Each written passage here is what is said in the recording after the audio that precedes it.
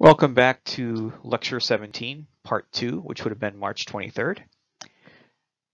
And let's get to it. So for this little mini lesson, this is the second of 3. I'm going to talk about the two main energies of energy transfer in chemical systems. We're going to be introduced to the concept of specific heat capacity. You're going to be able to determine the work involved in a chemical process, at least in equation form. And using specific heat capacity, you're going to determine the energy needed to raise the temperature of an object. Energy exchange. All right. So systems and chemical systems, energy exchanges happen with their surroundings in basically two ways. One is work is done, work and heat, and work from a physics standpoint is defined as motion against a force, or exerting or opposing a force across a certain distance. All right, so let's get the physics out of the way. Force is defined as the push or pull on an object. In equation form, it's the product of the mass of something times the acceleration that it is undergoing. So in unit speak, let's not forget that, it has the units of mass, kilograms, times the units of acceleration. And the units of acceleration are generally length divided by time squared, meters per second squared, in SI units. So the SI units of force are kilogram meter per second squared.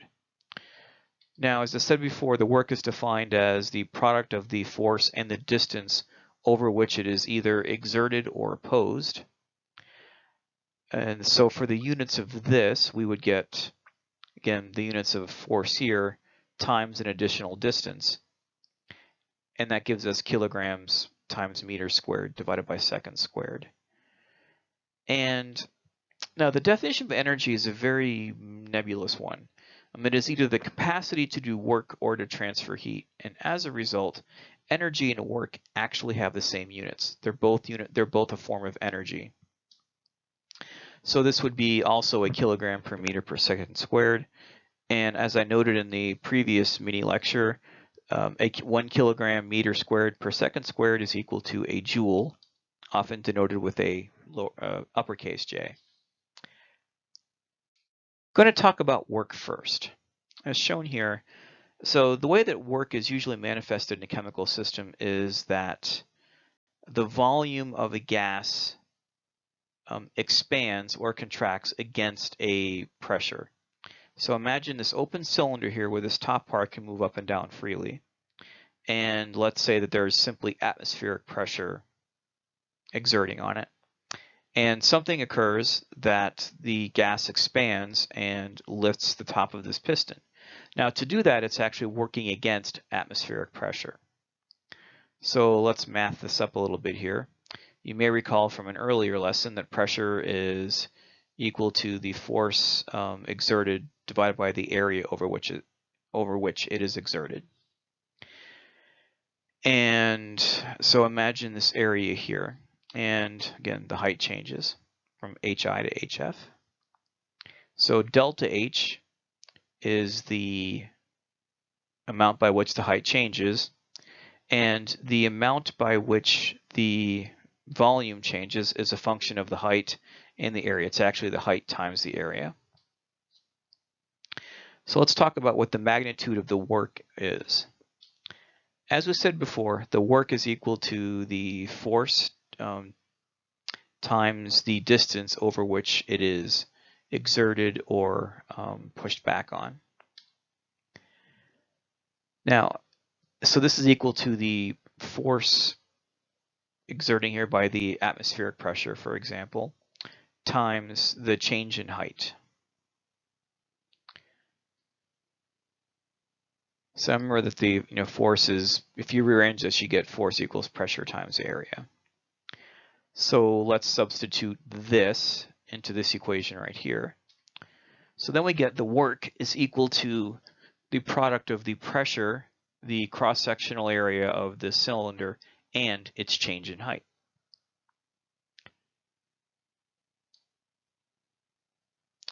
Now, the area, which is the cross-sectional area, which doesn't change, times the change in height is actually equal to the change in volume. So I'm going to substitute that into this equation right here. And that gives us the notion that the work is equal to the pressure times the overall change in volume of our piston here. And the one last thing we need to think about is what the signs are here, which is why I said magnitude of work. And the convention is that all of these that we're talking about the energy of from the standpoint of the system.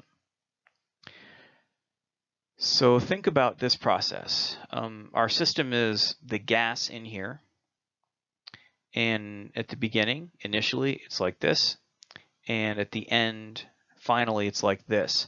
So what happened to the energy of this system? What do you think happened? So imagine if that was you in there and you were continually pushing up on that piston to increase its height. Would that lower or increase your internal energy? Well, that would, hopefully you come to the conclusion that that would decrease your internal energy if you were exerting effort to keep that thing up or to raise it. Now the problem is, so you'd want that process to result in a negative term for the work because your energy, or the energy of our system in there, went down. The problem is this expression, as we have it here, actually would give you a positive number, implying that if you did this, you increased your energy, which doesn't really make a whole lot of sense. And this is because the volume change from the standpoint of the system was a positive quantity. Pressure is always a positive quantity. So to keep with our convention that these changes in energies are always from the perspective of the system itself, we simply put in a negative sign. So the work involved in expansion against a constant pressure, which is the way things are, which is the way that one normally harnesses a chemical system for mechanical work, is simply the product of negative pressure times the change in volume. All right. So this is how chemical systems transfer energy by virtue of mechanical work, or an example of one way to do it. They're all pretty much like this. Heat, however, was a completely different story. Now, it turns out that people had had hints of energy conservation for a very long time, except for heat. Heat was thought to be something very different than any other type of energy. And a lot of people spent a lot of time thinking about this for quite some time. And it wasn't until basically from early human history to about the early 1800s that people seemed to think that maybe heat was akin or equal, was a form of energy just like mechanical energy, gravitational energy, or something like that. Benjamin Thompson, who was formerly referred to as Count Rumford, had made the statement that I'm satisfied that I shall live sufficiently long time to have the satisfaction of seeing caloric interred with phlogiston in the same tomb. And if you don't know what phlogiston is, Google it. It's fairly interesting. It is what people, it's sort of like antioxygen. People also spent a long time thinking about how things burn. And this was, people thought that burning was the transfer of this mysterious thing called phlogiston, and it turns out it was a reaction with oxygen. In a similar fashion, heat was thought to be not some form of energy, but in many cases an actual conserved fluid that moved from cold things to hot things, but it was still present in all substances. James Prescott Joule of Joule fame was the person that actually finally figured it out, and it took him a while. It was actually until the late 1800s that actually did the experiments that definitively proved that heat and mechanical work were truly interconvertible. And the reason why it took so long is because you had to do experiments very carefully. You can put in a lot of mechanical energy into something and actually not get a whole lot of heat out of it. And so his fairly painstaking experimental work laid the basis for sort of modern thermodynamics as it is now. All right. So heat chemical systems. Well, let's get the physicsy definition out of the way. Heat is referred to as non-mechanical energy transfer. Mechanical energy is organized motion. Heat is disorganized motion on the molecular scale. Now, we don't measure heat directly. It is referenced by temperature difference. So in everyday English, heat and temperature are often used interconvertibly. In science, they are not. They are related, but they are not the same thing. Heat is a form of energy, has units of joules. It is often denoted by a lowercase q, but we determine its transfer by temperature changes. Because it's easy because, thermometers. All right, some more vocabulary. So we have here our mythical system here, which is basically a big rectangle. If heat goes into a system, that increases the energy of that system. So that heat is given to be a positive quantity. So Q is going to be some number greater than 0. And heat, remember, it's not delta Q, it's just Q. Heat is actually, that letter Q has the transfer, the change actually built into it. So the other way that the other way that systems can change we talked about is, work can be done to it or it can do work on the surroundings. So sign convention. So heat is added to the system. Its Q goes up. It is greater than 0. And the word we attach to that is endothermic. Now, if heat is added to the system, that means it has to come in from the surroundings. The surroundings actually get colder, which is where the endothermic comes in. Now, if heat is released by the system, then Q is actually a negative quantity. That heat goes out to the surroundings get warmer, and we call this process exothermic.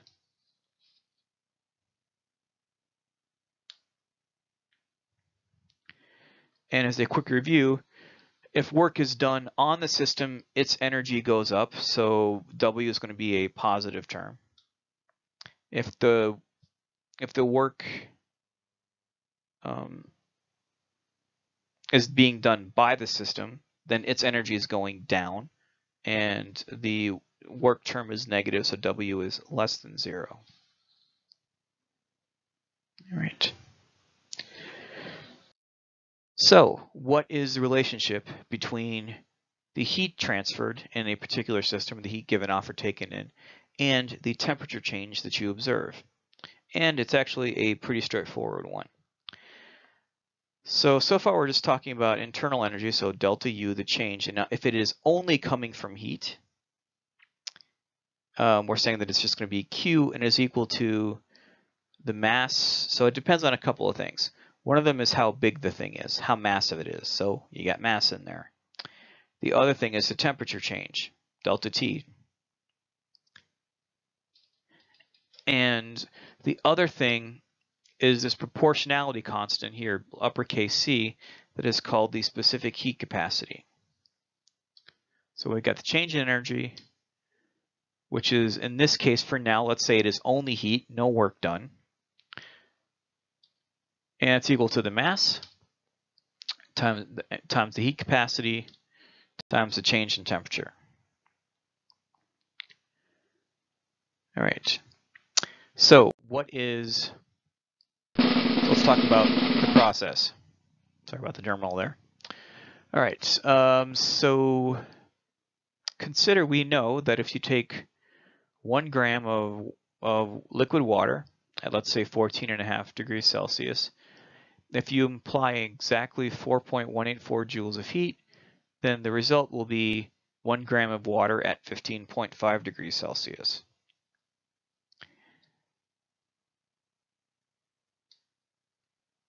So get both of them up here. So what we're actually talking about here is a specific heat capacity. and that is simply the amount of heat required to raise the temperature of 1 gram of one substance by 1 degree Celsius, also by 1 Kelvin. There is another quantity called the heat capacity, that is simply the amount of heat required to raise the temperature of any particular object by 1 Kelvin. This is not used very often because it is different for each thing. And this is a more useful quantity because it's scaled to per unit mass of the thing. And so this is sort of a proportionality constant between the mass and the temperature change and how much energy it takes. And it is sort of a property of each individual thing. So how do we figure out what it is? Well, go back here. So if you look back on the previous equation, so the specific heat capacity is simply the way that you would measure it experimentally for something is that you would measure how much heat went into something, divided by that thing's mass and the observed temperature change. In equation form, now this is merely a rearrangement of the equation from a couple slides ago. The specific heat capacity, usually uppercase C, is equal to Q divided by M and delta T. And keep in mind that like for any other things here, that delta T is simply equal to the final temperature minus the initial temperature. So let's talk about the specific heat capacity of water based on the numbers that I gave you, which are not made up. So I told you that it takes 4.184 joules of energy to raise 1 gram of water by 1 degree Celsius. And that gives us a heat capacity of 4.184 joules per gram per degree Celsius. Note the units, they are important and you need to keep them straight. Now, I would like to put that into perspective. This table here shows you the heat capacities of, I guess, 8 different things here in joules per gram. In this case, so I've got this in joules per gram per Kelvin. In this context, since the increment in kelvins and degrees Celsius are the same thing, in both scales there are 100 divisions between the freezing point of water and the boiling point of water, the joules per gram per Kelvin or joules per gram per degree Celsius are interconvertible. And what I want you to appreciate here is that water actually has a freakishly high heat capacity here. And it's higher than anything that is on this list and actually higher than most substances. So what does that mean? So if the heat capacity of something is large, what it means is that the absorption of heat of a specific amount of heat is going to result in a smaller temperature change. And just keep in mind, so to review what we've led up to here, the heat involved in any particular temperature change process is simply equal to the product of the mass of your sample times its specific heat capacity times the change in temperature delta T. So to give you a little practice on calculating these things. All right, so to give you a little practice with this, let's determine the temperature change involved in these processes below and report which is expected to be greater. So process 1, we're going to add a kilojoule of heat to 10 grams of water, heat capacity 4.184 joules per gram per degree Celsius, or the addition of half a kilojoule of heat to 20 grams of aluminum with its heat capacity at 0.9 joules per gram per degree Celsius. So I'll let you hit pause and you can plug and chug the equation that we had on the previous slide and come up with their answer. And hit play when you're done. Okay, you're done. So first process. So we're going to rearrange the equation that we had for the previous the previous slides. So delta T is going to be equal to the heat divided by the mass times the heat capacity. Remember, it's a kilojoule, so that's equal to 1,000 joules, 10 grams, 4.184 joules per gram per degree Celsius. Note there is a joule component in the specific heat capacity, which is why we had to convert this to joules.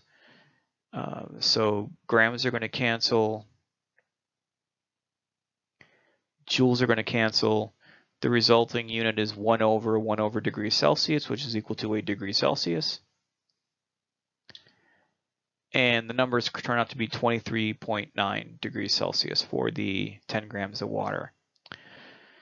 So we're going to add half as much heat to twice as much aluminum. Let's see what we get there. So now we've got 500 joules, it's 20 grams, but the heat capacity, note, is much, much smaller. And if you plug in that number, that is a 27.8 degrees Celsius rise. So because of this low heat capacity, we have half the heat, twice the aluminum, and still that's a greater change in temperature of 27.8 degrees Celsius. So that one wins. Okay, that is it for mini lecture number 2. One more to go.